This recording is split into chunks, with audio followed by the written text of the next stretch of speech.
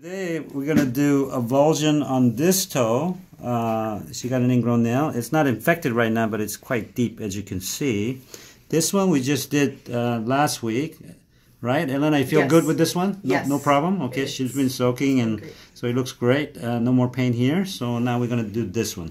This is already numbed. So I'm going to put a little, what we call a tourniquet, which is a little device that makes sure we don't have a lot of blood, so I can see what I'm doing. So I exsanguinate the blood a little bit, put it like that. So now we're ready for action. First I'm going to free up the nail on the top a little bit. I have to make it look nice, so I don't want to do too much, but I want to do it up to here where it kind of bends down.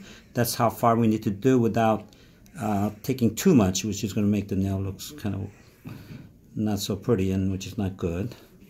Especially when we have a pretty patient, we want to make sure that the toenail matches their look. So I am freeing that up. As you can see, there are a lot of callus underneath it, so it's kind of hard to free it up. So I have to do it very carefully and methodically so that I'm not hurting the nail bed, which is right underneath this area. As you can see, it's really deep on this corner. So I'm getting down. As you can see, I'm kind of difficult to free in that area up a little bit.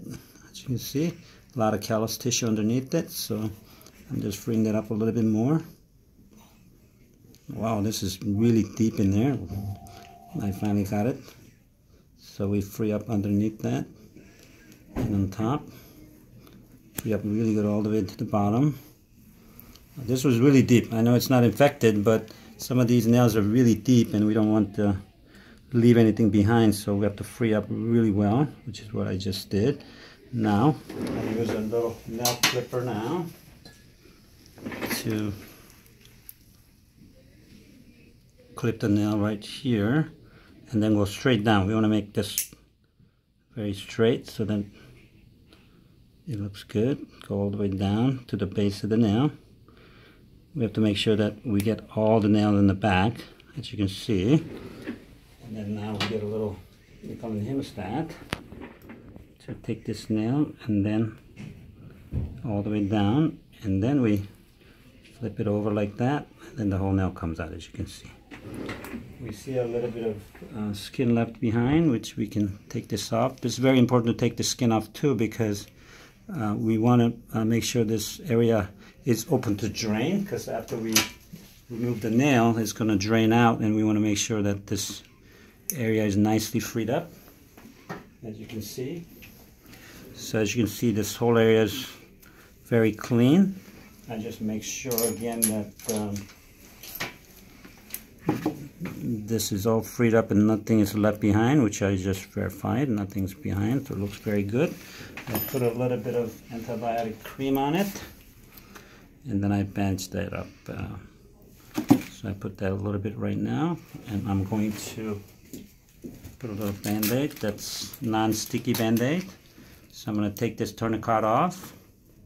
There's some bleeding coming as soon as I do that, as you can see. And then we put this bandage over that area, and then it gets a little bloody for about a few hours, so we make sure that we put a nice bandage on it so it's not going to bleed too much. The patient doesn't get this wet until tomorrow morning. She's going to start soaking it twice a day in Epsom salt, which is antibacterial, antiseptic, so that it will not cause any kind of problem. So that's what we do here. Put a little bit more bandaging on the big toe area,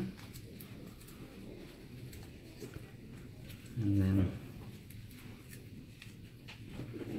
we make sure that everything looks good, so that when people ask who did this thing, she says Dr. Kim did it, and I look good, she looks good, and then we're back in business.